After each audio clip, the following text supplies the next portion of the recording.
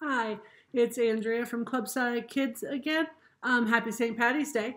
You've learned all about rainbows and about St. Patrick's Day. What we're going to do now is make our own rainbow. But not only are we going to make a rainbow and learn a little bit about colors, we're going to actually learn the science behind it. All you need for today are 6 clear cups. They can be disposable. They can be glass cups. You do want them a little bit smaller that you can see through. So you need 6 cups and then food coloring. The colors that you need for food coloring are the yellow, the red, and the blue. And then you also need water. So this activity, you also should have a tray because while you're going to be able to see the results right away, you also want to be able to move it somewhere that you can let it sit overnight because something almost magical will happen overnight. So what you're going to do, you're going to take the 6 cups and you're going to set them out in a circle. And then you are going to fill every other one. Mostly full with water. Then you're going to take each of your food colorings and you're going to put yellow, a good amount. You don't want just a couple of drops. You want a good amount so that it's a rich color in the water.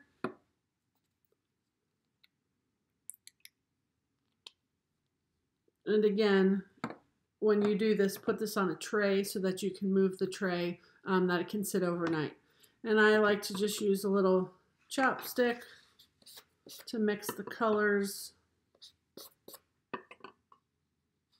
So now what you have is you have your different colors. The next thing you're going to need are 6 pieces of paper towel. I've taken half sheets and we've folded them into strips. What you're going to do next is we are going to begin putting the strips, 1 strip in the colored water and then 1 strip in the extra bowl.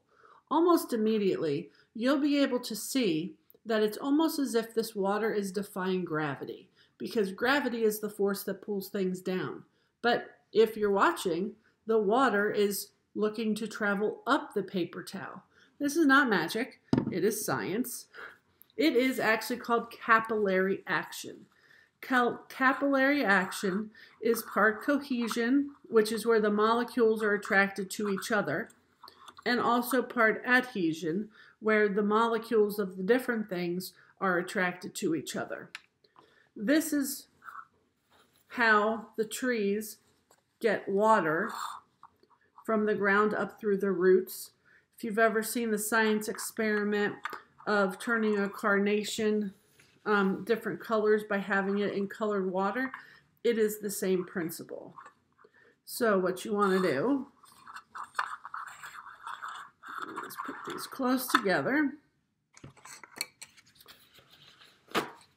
And you can already start to see how the capillary action is causing the water to be absorbed almost against gravity up the paper towel. Now, if that is not cool enough in and of itself, what do you think is going to happen when the blue and the red start filling this extra cup? What color is going to be made? So this is why this is a great activity to set aside and watch it over a couple of hours and the next morning. Because when you wake up, you're going to have a walking rainbow.